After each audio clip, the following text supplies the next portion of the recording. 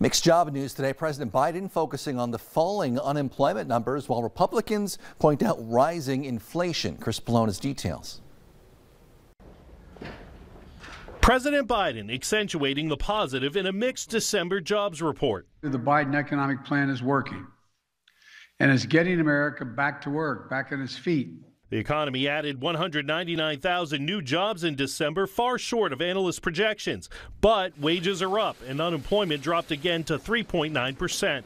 3.9% unemployment rate is very, very close to full employment. There are 12 million open jobs. But throughout the pandemic recovery, Republicans have accused the president of being out of touch, ignoring the rising prices straining Americans' budgets. I refuse to let them stand in the way of this recovery. And now my focus is on keeping this recovery strong and durable, notwithstanding Republican obstructionism.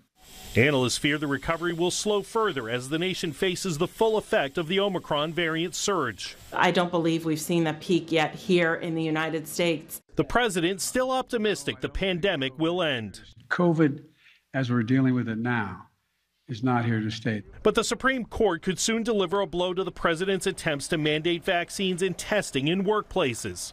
OSHA has not traditionally mandated other vaccines for other hazards that could pose a grave risk, some might say.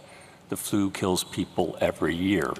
In oral arguments Friday, the court's conservative majority appeared skeptical the Biden administration has the power to institute sweeping vaccine and testing mandates.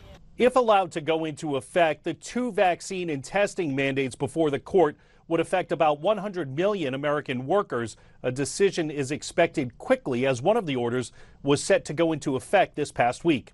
In Washington, Chris Pollone, NBC News.